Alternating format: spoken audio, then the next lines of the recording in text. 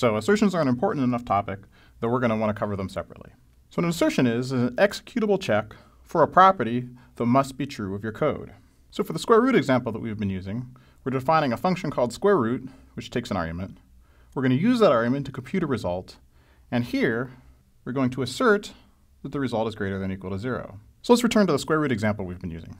So here we're going to define a Python function called square root, which takes an argument.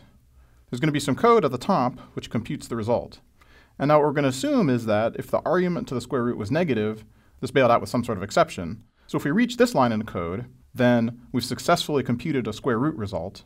And what we're going to do is assert that that result is greater than or equal to 0, and then return it. And so why did we assert that the square root result is greater than or equal to 0? Because we know that by definition, our square root function is returning the positive square root of its argument. And so at this point in the code, we know that we must have computed a positive number, so it's good to go ahead and assert that. So let's look at some basic guidelines for putting assertions into code. The first rule is that assertions are not for error handling. So for example, it would have been a mistake at the beginning of this routine, probably, to assert that arg was greater than or equal to 0. That would reflect a condition that we want to handle with an exception, that is to say, with Python's established error handling mechanism, and not with an assertion.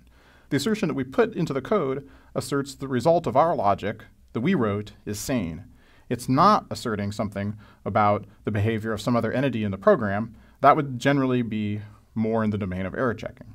Rule 2, and this is really important, is never make assertion calls that have side effects. An example of a side effecting assertion would be asserting that a function foo returns the value 0, but where foo changes the value of a global variable.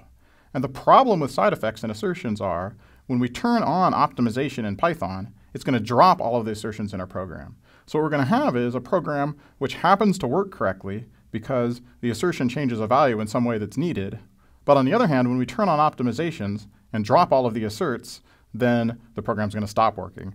And this makes the assertions worse than useless. This is almost the worst possible thing you can do with an assertion, is have an assertion in your code that changes the global state in some observable fashion. So we definitely don't want to do this. Now rule 3 is we don't want to put silly assertions into our code. And let me give an example. So here we're asserting that 1 plus 1 equals 2. Now is it conceivable that in some Python program 1 plus 1 was not equal to 2? Sure, it's conceivable if the Python interpreter is incredibly broken.